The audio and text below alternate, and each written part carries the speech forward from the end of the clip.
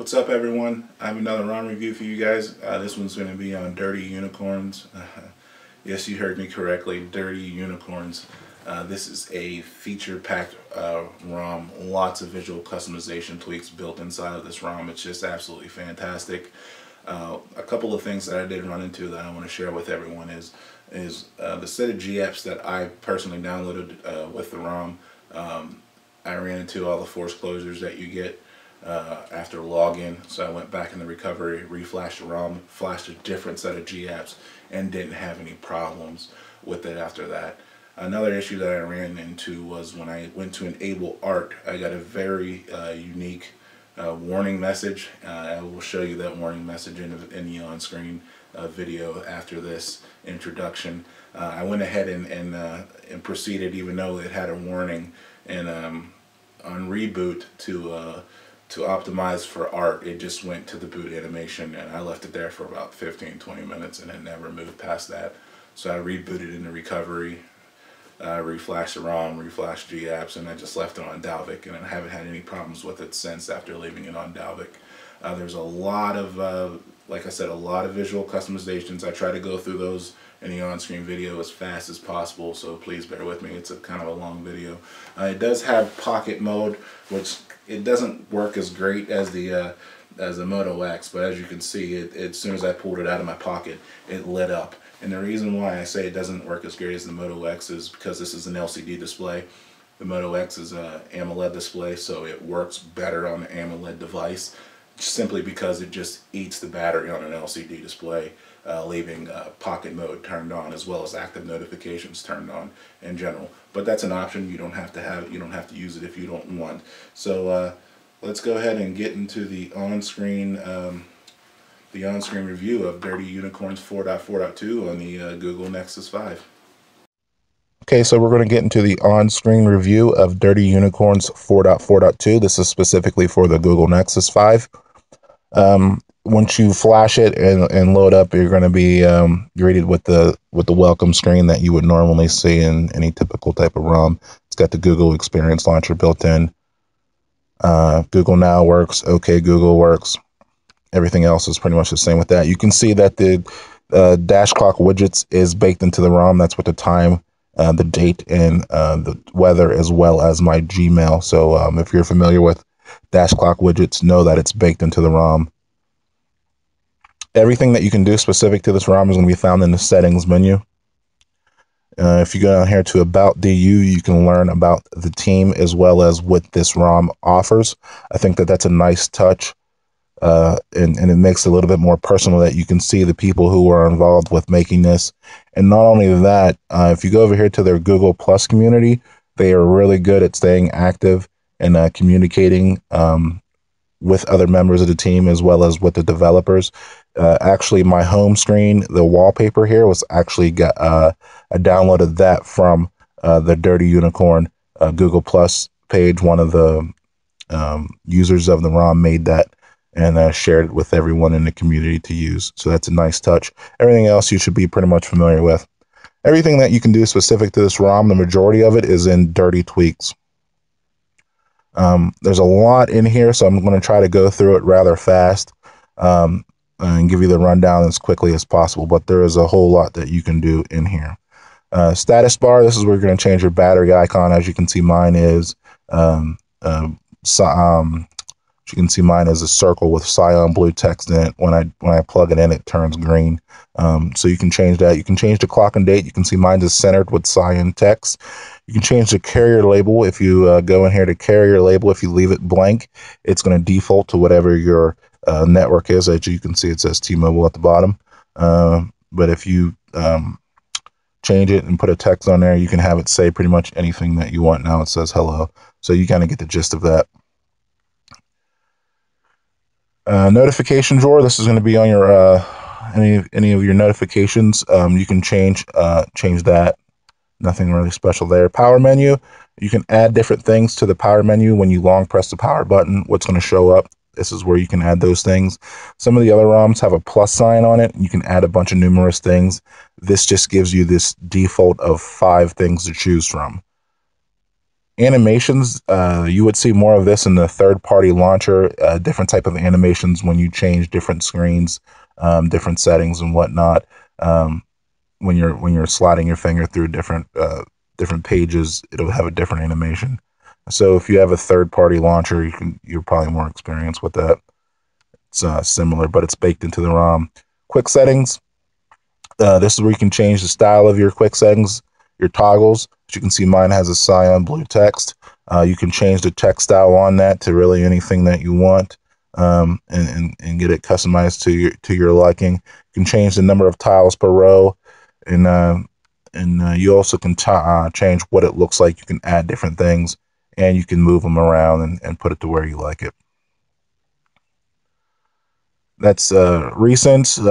That's when you hit the recents down at the bottom. You can add you can add the RAM bar at the top. You can add the clear all. You can see that my clear all is up at the top right. You can change that to whatever you want. You can change the position of the clear all. So right now it's the top right. I can make it the bottom right if I want, and you can see that it moved to the bottom right. And you can mess around with that. Keep it moving here. Navigation bar, that's going to be at the bottom where your soft keys are. You can add different type of navigations there. Dimensions, I did change the dimensions. It's defaulted at 48, which is way too big for me. So I had it at 36. You also can change the bar width. The quick launch shortcuts, this is called like trigger rings and some other ROMs. You can change what those are.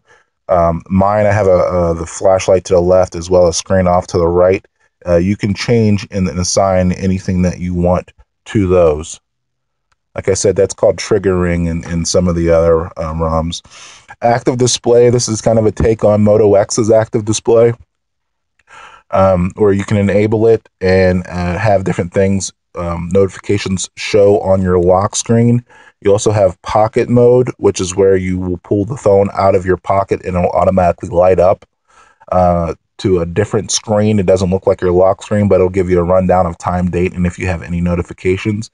You can set it up for notifications only, where it'll only light up if you have a new active notification, or you can set it up for always, where every time you pull the phone out of your pocket, it'll stay lit for a short duration. And you can change that duration of time here at the bottom where it says display timeout. Now, the thing with the active notification is it works better on AMOLED displays. If you're using this on an LCD display, just keep in mind that your battery is going to go a little bit faster than you would anticipate, and that's going to be because of active display. But it's a nice little feature. App bar is something that's pretty cool. What you do is you enable it that, and you can see this blue area on the side, and I can actually change that width, and I can change the position of that as well as the height of that. And what this is going to do is it's going to be the trigger area on where the app bar is activated. And what the app bar is over here you'll have a list of different apps that you can install in the app bar. Any app that you have downloaded on your phone, you can install in the app bar. As you can see, I have the Apollo Music as well as DSP Manager put in there. You'll drag what you want into that area. And then you're going to hit save at the top right. It'll say app bar items have been saved. When you're in any screen, if you touch that trigger area over on the left-hand side, if you get in that area, come on. Of course, it doesn't work now.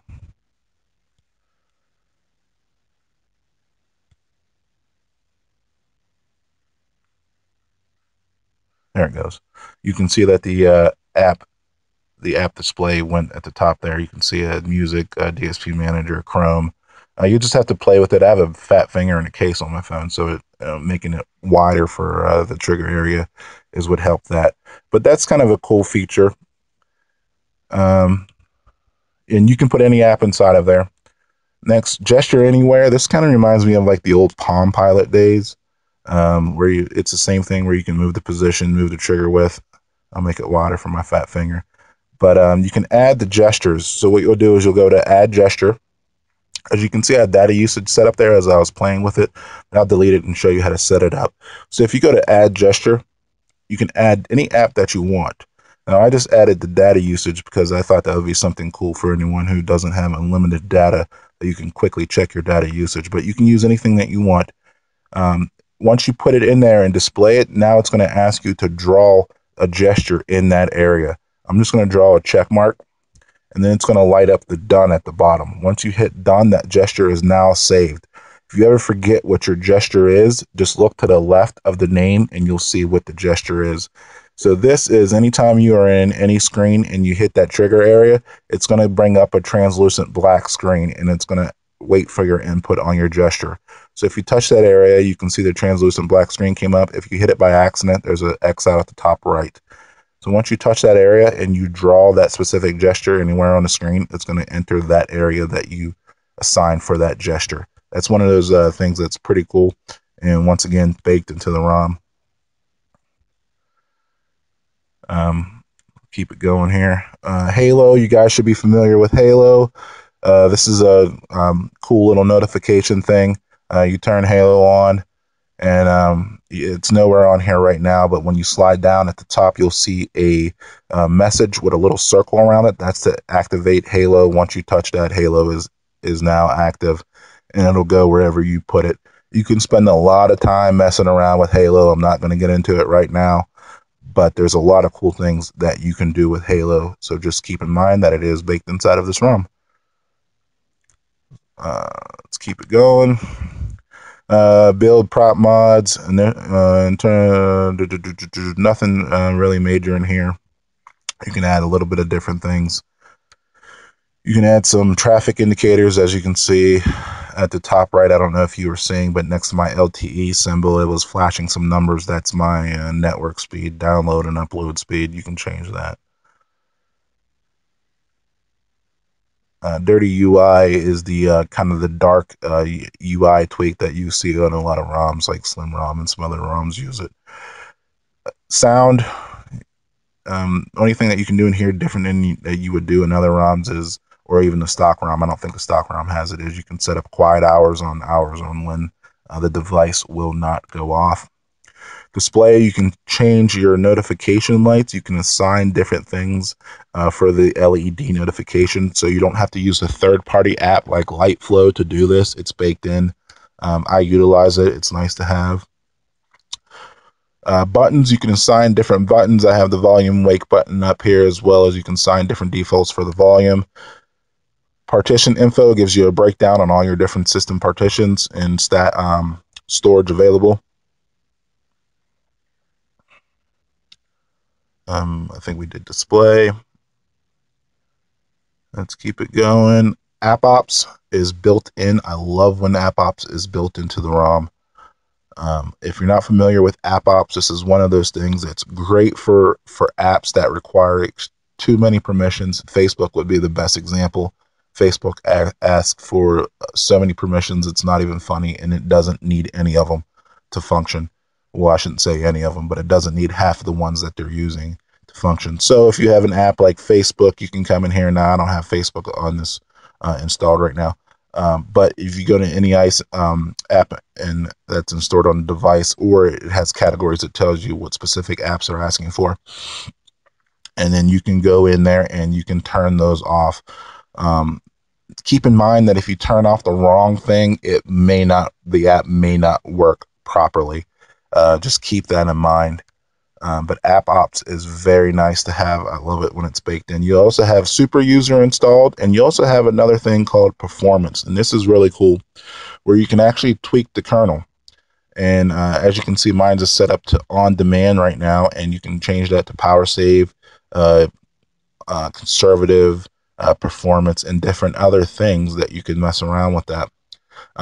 Default, it's going to look like this, and you can change the speeds of the CPU. It's going to look like this default, but if you go to the advanced and switch tab, it's going to give you the breakdown like this, and you can scroll through and check out other things and other statistics about the battery and about your CPU and other things. It's a really nice touch that's baked into the ROM. That's pretty much really everything, not everything, but that's pretty much most of the stuff that you can do in here. You can spend a lot of time messing around with this stuff. Like I was saying, I'm trying to go fast to make this as quick as possible, but this is going to be Dirty Unicorns 4.4.2. So if you're looking for a ROM that has a lot of customization built into it, this is going to be it. One thing I want to show you real fast is I am not running art. Art did not run successfully for me. This is what you get when you hit art. Art is not supported by DU. This setting is included for experimentation only and has the potential to cause instability, crashes, data loss, a nuclear holocaust, and your cat may catch on fire. So when I tried to switch to art, it did not load, and I had to reboot into recovery and flash everything over again. So just keep that in mind that art is not supported on this ROM. But that's pretty much it. Hopefully this video helps you guys out if you're thinking about trying Dirty Unicorns. Hopefully this pushes you over the edge, but this is a really cool ROM. I have nothing to do with the team. I just appreciate the work that they put into this ROM.